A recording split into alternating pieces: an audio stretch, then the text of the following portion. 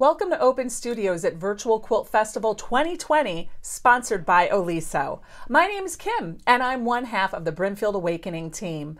We specialize in English paper piecing, and you can find all of our patterns and our EPP notions at our website at brimfieldawakening.com. Today, we're going to do something I call cheater EPP. This block is called sand dollar block, and we're going to use English paper piecing templates to make it, but you're not going to do any hand sewing. So let's get to work. Here's what you'll need to make the sand dollar block. We are using Essex Homespun as our background, and I've pre-cut this to 8.5 inches square. I'm also using Liberty Tonalon. This beautiful fabric print is called Edenham, and I'm partial to it because I like the design and also because my daughter's name is Eden. You'll need some sharp scissors. We use a Soline glue pen. Roxanne glue based it. This is the template we'll be using today. It's from our Brimfield Blooming Star pattern, and this is the ice cream cone scoop. If you don't have this, don't worry. I'm going to show you how to make your own. And hopefully you've been saving all your junk mail or those political mailers, because this actually makes pretty good cardstock. We'll be tracing this design onto here. Get yourself a nice pen for tracing, and don't forget your Oliso Mini. This is definitely going to come in handy today, especially when we set our glue basting. And you'll also want this free downloadable print that we provided. This is our 72-degree angle placement free download. And if you go to www.brimfieldawakening.com, you can get this when you click on our Brimfield Blooming Star pattern. You will see this show up and you can download it for free. And just like that, I forgot something. I will be using a light box today, my Daylight Company Wafer 2, but if you don't have a light box, it's okay. You can just use a window. The sand dollar block that we're making today is actually a hack on our Brimfield Blooming Star pattern. And this is the template we'll be using. It's called our ice cream cone scoop. This little piece can be found right here in the pattern. Can you see that? So this little piece we took and we created the sand dollar block right here. Now, normally when you use these acrylic templates, you're tracing the outside of the acrylic for your fabric plus seam allowance, and the inside are your paper shapes that you use to wrap the fabric around. Because I wanted this block to be a little bigger than usual, I actually traced the outside of the acrylic to make my papers. I'll show you what I mean. If you have our Brimfield Blooming Star papers, then this is the piece you'll be using. The nice thing about our designs is that we usually have papers that offer perforation. You would just fold along here and rip this piece off. However, if you don't have these papers, you can also use the acrylic template to trace your shapes onto the cardstock. We talked about this in the last segment. Normally you would trace this inside area for your papers, but because the sand dollar block is a little bigger, I traced the outside of the template. I'm using just a mailer that came in, a junk mail piece for a pizza place. I noticed that the cardstock that comes in the mail is a really affordable way to make your own papers. It's just the right thickness. Also, all those political mailers, I'm sure, that have been piling up your mailbox, they would also be great for tracing your own papers. You're going to trace 5 of these. And if you don't have the shape, stay tuned. I'm going to show you the dimensions so that you can make your own.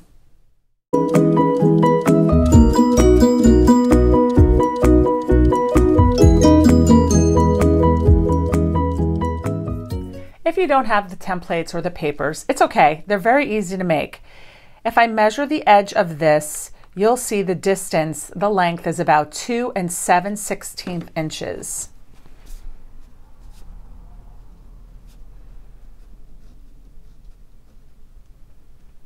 So all you'll do on your cardstock is simply measure that distance from the right angle down here and leave a little ticking mark. Same for the other side. So not quite 2.5 inches. And then you'll just take something that can give you a curve.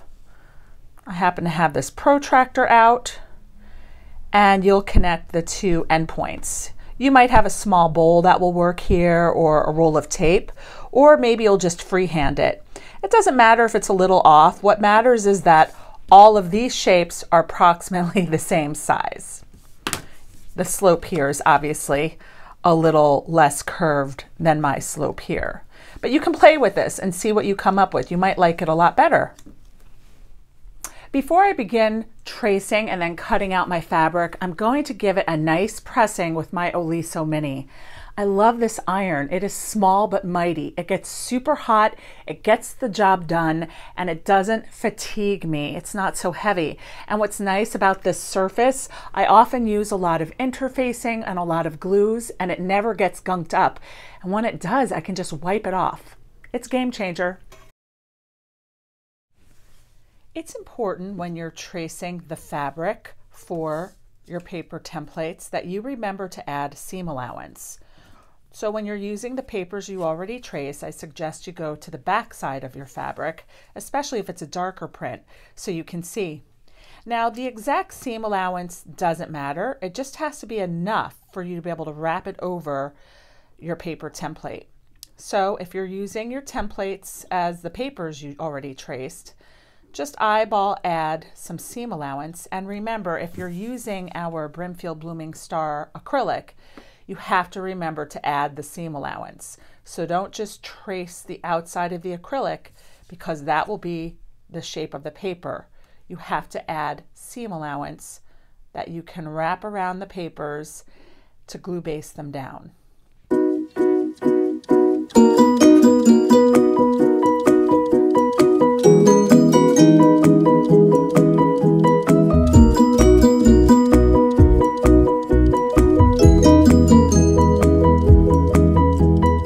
Next up is glue basting the papers to your fabric.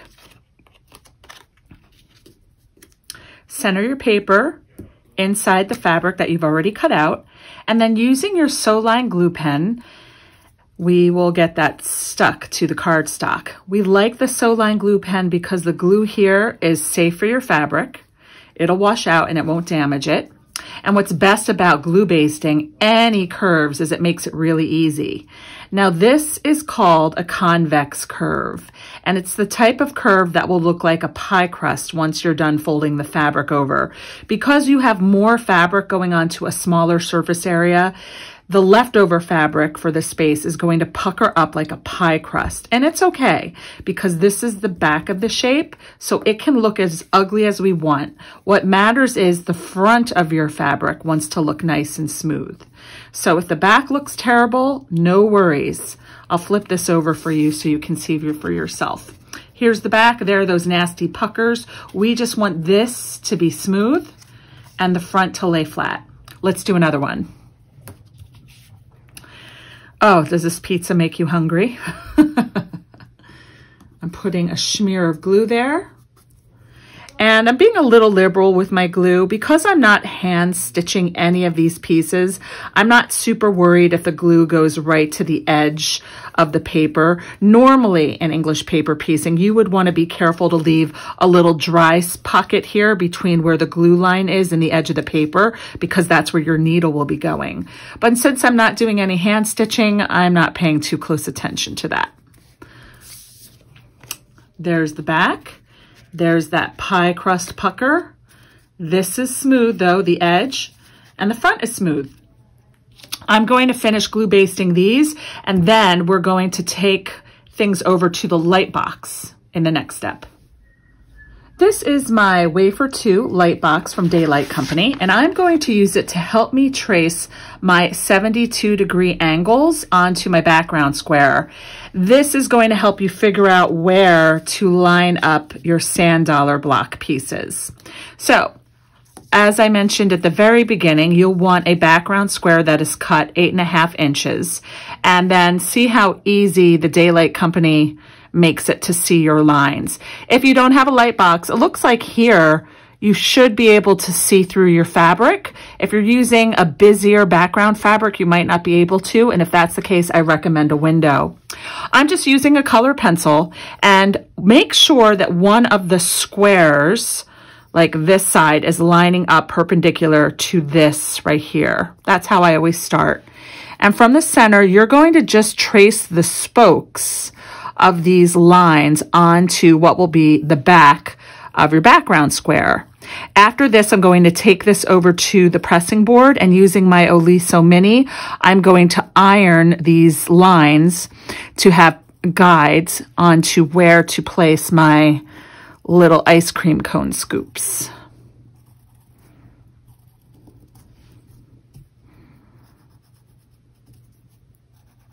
And as I mentioned, also go to brimfieldawakening.com and search for Brimfield Blooming Star, and this is a free download that you can get today. This next part takes what I call fiddling. You want to line up from the point of this right angle to the center of your curve along the spokes. So you want to find that center point, and at the same time get these edges to kiss the next shape over. And you're going to have to play with these. Ultimately, this comes down to an eyeballing it situation.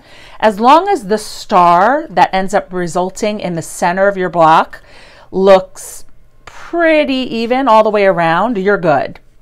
So right now I can tell I already have a problem. These are too close together. So I'm going to have to back out my shapes a little bit and let the fiddling continue.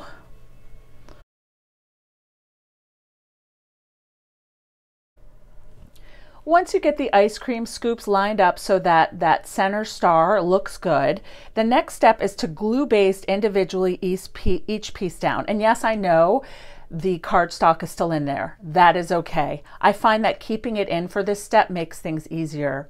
I'm using Roxanne Glue Baste It. This is an applique glue. It's safe for your fabric and it's temporary, but what I like is when you heat set it, it really stays put well while you're taking your block to your sewing machine. If you don't have this, we carry this on our website at brimfieldawakening.com. So pick up one piece at a time and slowly put little dots of the Roxanne Glue Baste It around the edge of your seam allowance. Don't disturb the rest of these. Let them rest right there. And you'll just go around your block and slowly glue baste these down. And then the important part is to heat set it with your iron as you go. This way they're guaranteed not to move on you. So I'll take my Oliso Mini and just hold it down here for a couple of seconds. And that gets everything nice and set. Let's do another one. Lift this next one up and add the Roxanne Glue Baste It. I'm putting it not at the very edge, but close enough.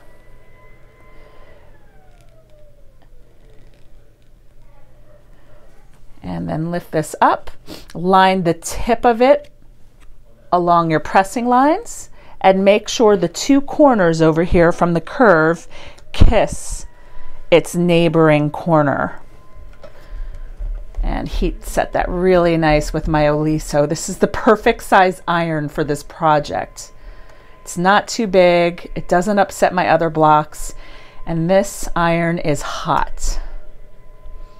All right, I'm going to glue baste the rest of these and then I'll meet you over at my sewing machine. Next, I'm going to machine applique my block to the background square, and on my machine I have a really tiny zigzag stitch. The width of the zigzag is 1 and the stitch length is 1.5. Also make sure you have it in the needle down position. I'm first going to make sure I zigzag this inside star, and then I'll go around and zigzag the outside circumference. Make sure to leave your needle down when you go around those points and tuck in those little dog ears as you go. Now it's time to cut away from behind the applique. You'll have to give some tugs to those cardstock pieces, and you might find some tweezers helpful for the corners. Ta-da! We hope you loved making your sand dollar block. Please share yours with us at Brimfield Awakening on Instagram. We're so glad you could join us, and make sure you stop by the Oliso virtual booth at www.oliso.com and follow them on their social media at Oliso Home.